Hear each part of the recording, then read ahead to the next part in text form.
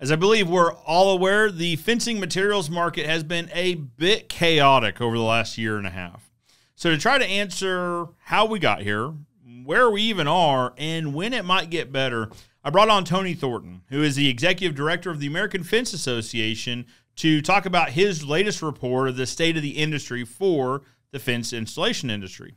Now, this was a pretty long interview. It lasted a little bit over 3 hours. So we actually have cut it down into shorter snippets for each individual segment of the fencing industry. In this segment, Tony and I discussed gate operators, which is a category unto itself, but it's really a category that impacts almost every other category we've discussed to date. So Tony and I discuss where are we, how much have gate operators been impacted in the last year and a half, and where are we going from here? Guys, as always, if you find this content helpful or educational, go ahead and give it a like. Also, did you know that 94% of the people watching this video right now aren't subscribed? That means there's a pretty good chance that you're not subscribed. Take a quick minute and look right below this video.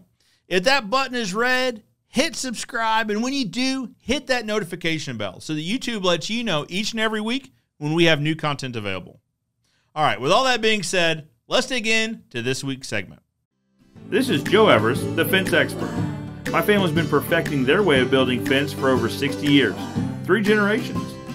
While there's more than one way to build a fence, I'm here to share with you our way.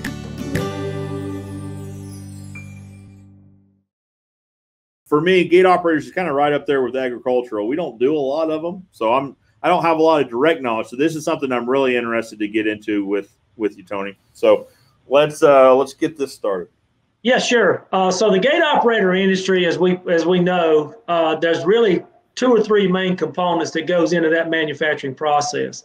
You know, it's the plastics, it's the microprocessor boards, and it's the steel framework and all the additives, the pulleys and the chains and everything else that goes into it. But it's pretty much made up of 3 components: electronics, plastic, and steel. Okay, and then there's some hybrid products out there. Sure. But at the end of the day, the gate operator manufacturing industry has been able to maintain its production after the mitigation through COVID. Okay.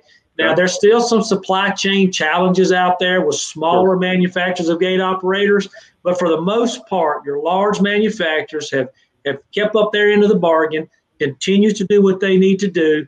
Even though there's challenges in all of those areas, it's a much smaller percentage of our market than it is for chain link. And like we talked about the ag, okay, they can keep up because it's a smaller percentage on how much goes into that foot of fabric.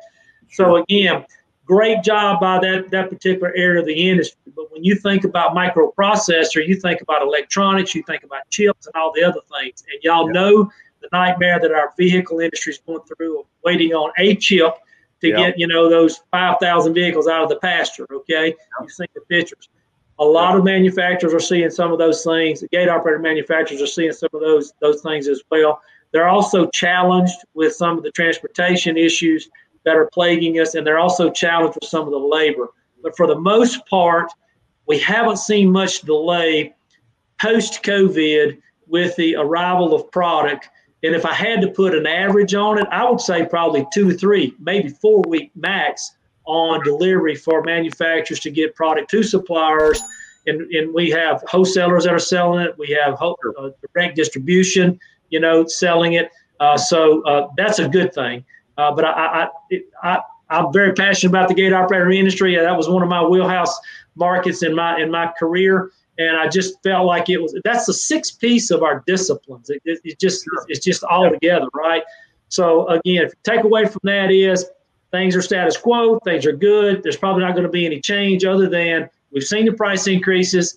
No change on that anytime soon, unless some drastic thing happens. And I mean, that's the snapshot of the gate operator piece. There's not a whole lot more to add to it.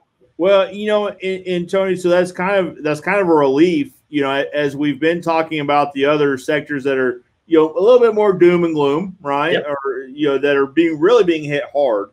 It's good to hear that there's at least one of the sectors that is having difficulty. Don't get me wrong. Yeah. But maybe they're not being hit as hard. Exactly. Very good. Now, the interesting thing about gate operators is, you know, you see that sector used by almost every other sector.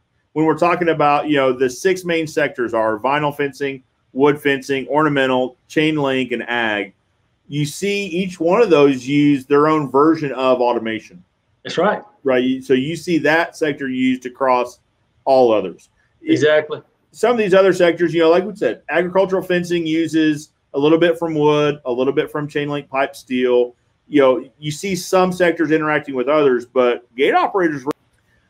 Well, Tony, I've got to say, when we're talking about gate operators really affect all the other sectors. So I like to hear that they are least affected because, if you think about it, if gate operators were affected in the same way that the other sectors are, it could really have an incredible impact on each and every other sector. So, exactly. I really appreciate you putting together your look at how the gate operator industry is looking and your state of the fencing industry report. I appreciate all your work. Yep. Thank you. Now, guys, as I said in the beginning, this is a multi-part series. We took about a 3-hour live interview and cut it into separate snippets and categories for different styles of fence. If you haven't watched the other videos, be sure to watch them now. And also, if you found this content helpful or educational, please consider giving a like. It really helps our channel, and it's absolutely free on your end. But for now, I'm Joe Everest, the fence expert, reminding you that good fences make good neighbors. And we'll see you next time.